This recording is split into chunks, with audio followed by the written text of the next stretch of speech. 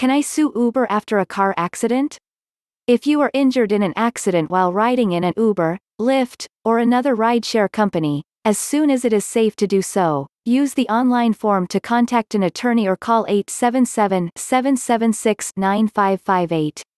Write down that telephone number and keep it with your driver's license in your wallet just in case you need help. To receive compensation for an injury claim requires proving who caused the accident and the amount of your damages. Your compensation may include reimbursement for medical expenses, lost wages while recuperating, loss of future income due to permanent disability, compensation for pain and suffering, and other damages. Is it important who is at fault? Determining the fault of who caused the accident is important to collect compensation from the responsible party's insurance. If your Uber driver is at fault, it is possible to sue the driver for the damage. However, it may not be possible to collect sufficient compensation from the driver. If the driver only has personal auto insurance, any claim against that policy faces denial because it is not commercial auto insurance and does not cover carrying a passenger for hire. If another driver is at fault or if the drivers share the fault for causing the accident, then a claim may be made against the insurance coverage carried by the other driver who are at fault. A challenge may arise in collecting full compensation if the other driver is not insured, which is illegal but still may happen, or is underinsured. California insurance requirements for ride-sharing companies. In California, ride-sharing services must have commercial vehicle insurance coverage for their drivers and uninsured, underinsured motorist coverage.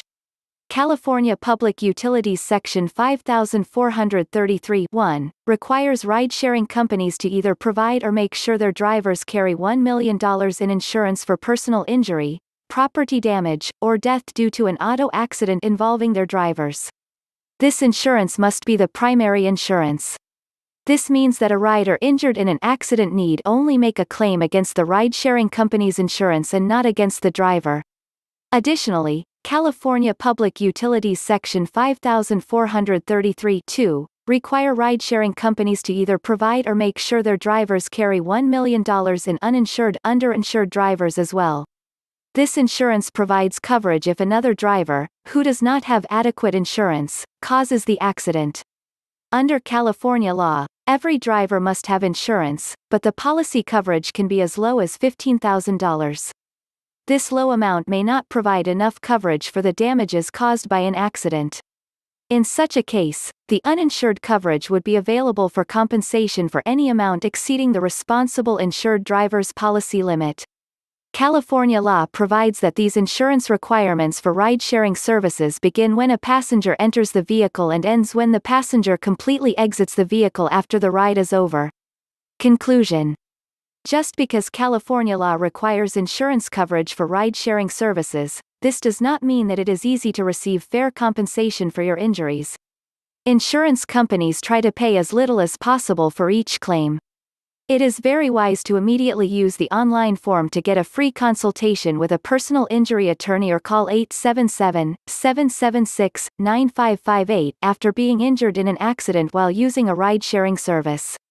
You will not pay any fees unless you receive any compensation. Contact us to have your case heard and evaluated. One of our trusted attorneys will be able to help you get the compensation you deserve. Call us anytime 877-776-9558 or fill out a consultation form at www.claimyourcase.com to start the process.